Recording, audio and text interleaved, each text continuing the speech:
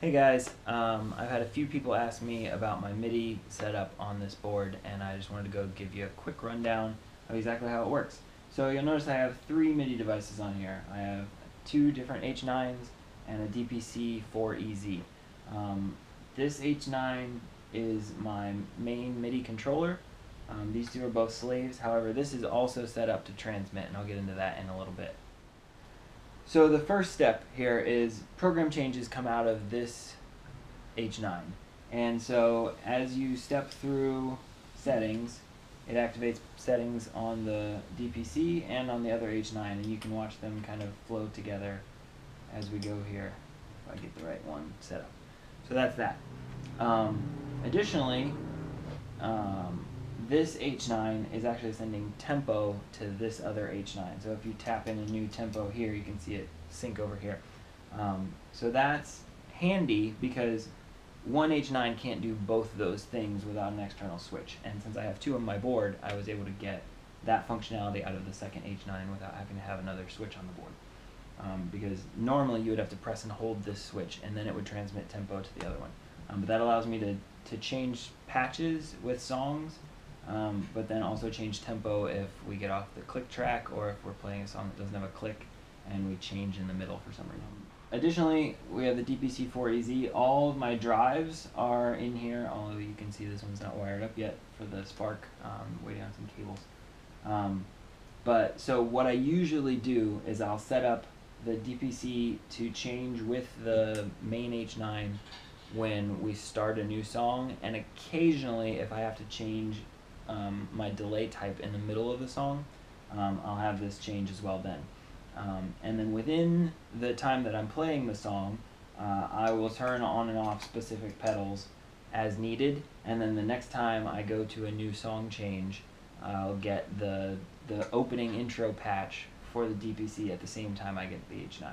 So the routing is actually out of this H9 into the DPC, out of the DPC into this H9, and then out of this H9 back into this other H9 in a loop. I've never seen anybody else do a MIDI loop like that on their board. It popped in my head one day and I went, hey, I bet that'll work. And it did. I don't know why other people don't do it. Lots of guys have 2 H9s on their board, and I think most of them are using a third-party controller to do it. And that's perfectly fine. I just didn't have space for another controller. And because the DPC doesn't have as many presets, I can actually get 100 out of the H9 because it can store up to 100, I believe. Maybe it's 127. Yeah, I always have my DPC set up in manual mode, not in preset mode, so that when I change patch configurations in the middle of a song, my next song pulling up automatically changes the DPC. So it always reverts back to what my preset was for the beginning of a song, but I can change it in the middle of a song on the fly as I want, and that allows me to do all my changes with this switch. One final thing is I was a little worried about the DPC when I first got it because it didn't have a computer editor. I do all of my H9 setups on my computer before the sets and then just pull up the set list during performances.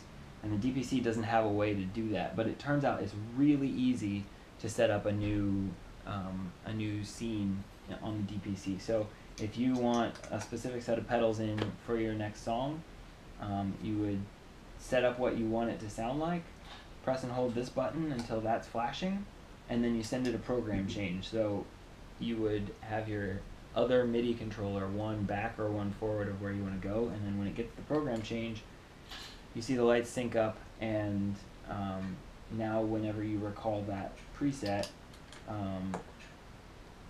it will change to that specific setting. Thanks guys, have a great night.